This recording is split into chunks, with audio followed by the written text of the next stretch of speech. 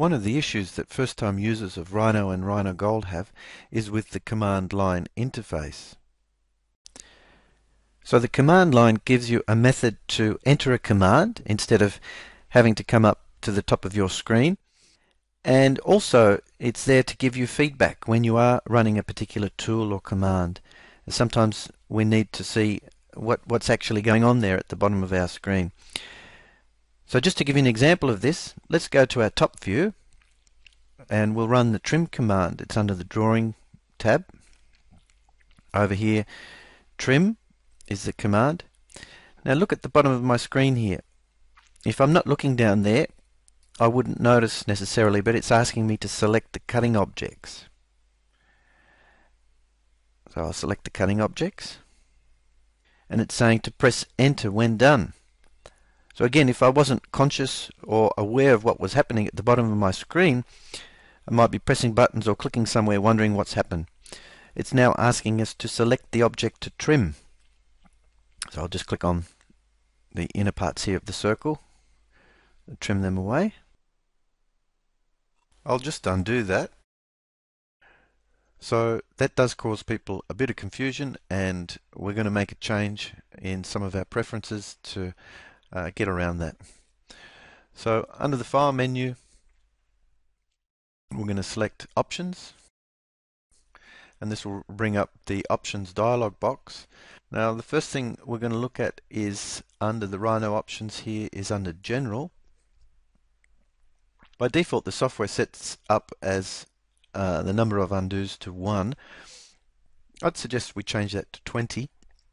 And the reason for this is that when you are designing a piece, you're working on something, there are times when you do have to go back to an earlier stage, and having 20 levels of undo as a minimum is, I think, a good level. Now we're also going to come and change under the modeling aids section here. You'll see a little plus symbol. Just click on the plus symbol, and the first thing we're going to change is the nudge options. Now the nudge keys, change that to arrow keys only.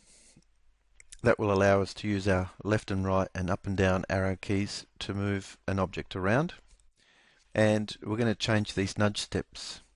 So where it says nudge key alone, we'll change that to 1.0. Where it says control plus nudge key, we'll change that to 0.1. And shift plus nudge key, we'll change that to 10 mil. And the last thing we're going to change is under the section cursor tooltips. We're going to put a check mark to enable cursor tooltips, and we want these tooltips enabled for our object snaps, OSNAP, for distance, and for the command prompt, which will solve the problem we had earlier. The X offset you can leave at 10, the Y offset at 10 as well. So let's have a look at these changes. So we'll run the trim tool again, and you can see my cursor now has the command line saying select cutting objects, which is exactly what it says down here at the bottom of my screen. So I can click to select my cutting objects. It's now changed to say press enter when done. And it's also changed now to say the next step in the command, select the object to trim. So I think you'll find that it's much easier. The other thing, just quickly, is these nudge keys that we changed.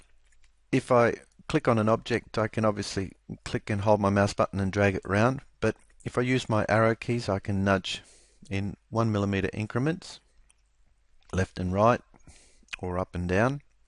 If I hold my shift button down, I'm moving in 10mm increments, so whilst holding my shift button. And if I press my control key and hold that down whilst using my arrow keys, I'm nudging 1/10 of a mil, so 0.1 every time. And look, that's about it. Hopefully that helps